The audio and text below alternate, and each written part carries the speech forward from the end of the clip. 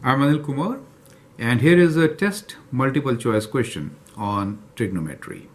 The question is, evaluate exact value of cos 20 degrees times cos 40 degrees times cos 60 degrees times cos 80 degrees. Four choices are given to you. You can always pause the video, answer the question, and then look into my suggestions.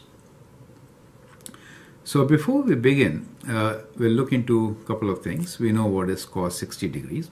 You can also work with the right triangle. For 60 degrees, the ratio of the sides are 1:2 is to square root of 3, and cos 60 is half, right? So we know cos of 60 degrees is half. So you can always replace this with half. So let's see how to evaluate. So we are given cos of 20 degrees times cos of 40 degrees times cos of 60 degrees times cos of 80 degrees. Since cos of 60 degrees is half, we could write this as equal to half of cos of 20 degrees cos of 40 degrees times cos of 80 degrees. Now, the trick involved here is we'll use the formula sine 2a or sine 2 theta formulas. Let me write down the formula somewhere here. Sine 2 theta is equals to 2 sine theta cos theta.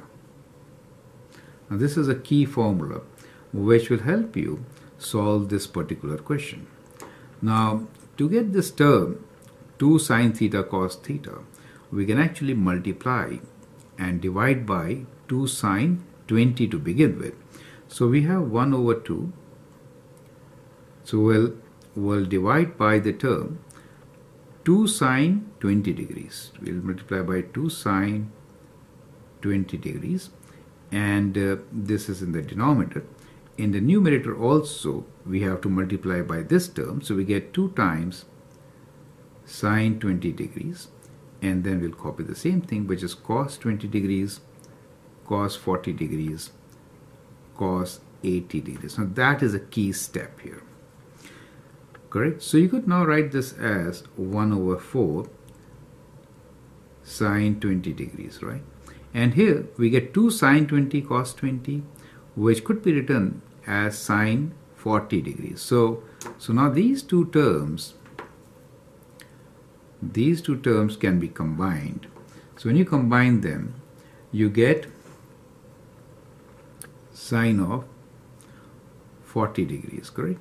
And here we already have cos of 40 degrees and cos of 80 degrees. Now, to get a factor of 2 again, what we can do is we can again multiply and divide by 2. Do you see that? So it becomes 2 sine a cos a, right? So now again, we'll apply the same formula, which results into 1 over 8 times sine of 20 degrees, right?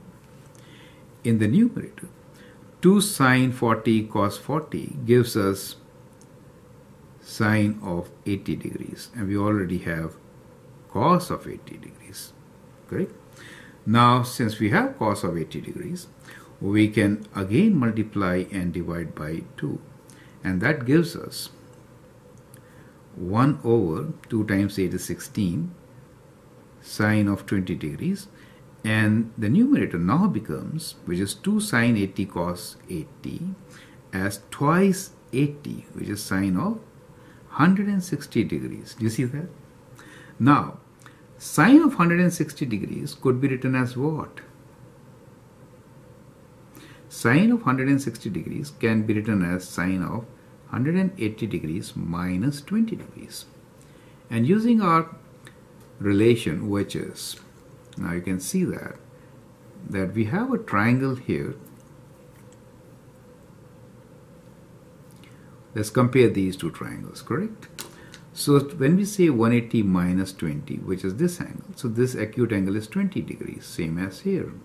Now clearly we could write sine 180 degrees minus 20 degrees as, so we have 16 sine 20 degrees, and that is also sine 20 degrees, correct?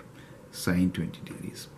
And then we can cancel these off, leaving us with 1 over 16.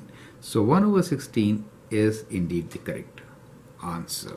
So that is how you could figure it out. Well, there's a general formula for such kind of series also, which if you know can help you find the answer. But I hope these steps are straightforward and clear to understand. Feel free to share your comments and views, and if you like and subscribe, that'll be great. Thank you and all the best.